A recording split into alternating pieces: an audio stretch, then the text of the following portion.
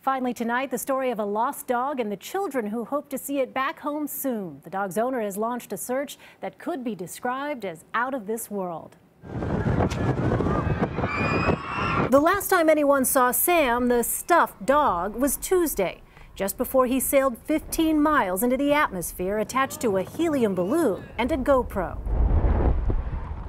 Sam is the mascot for the Midland Hotel in Morecambe, England, named after a real English sheepdog that belonged to hotel owner Ben Barry's grandfather. Space Sam is the one on the left, specially made to be light enough for his mission, part of a science project for local school children.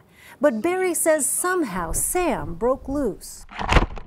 I was horrified when Sam wasn't on the payload when we received it. We knew where it was because we tracked it by GPS, and we get there and Sam is no longer there.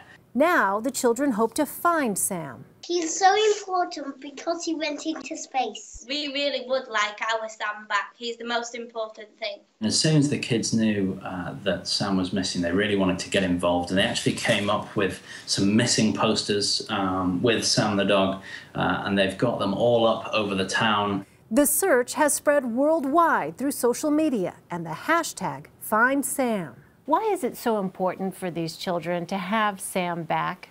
And it was something that, I promised that Sam would come back safe. So it's really important that we get Sam back as soon as we can.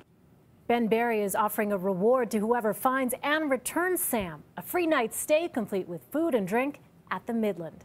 Elaine Quijano, CBS News, New York.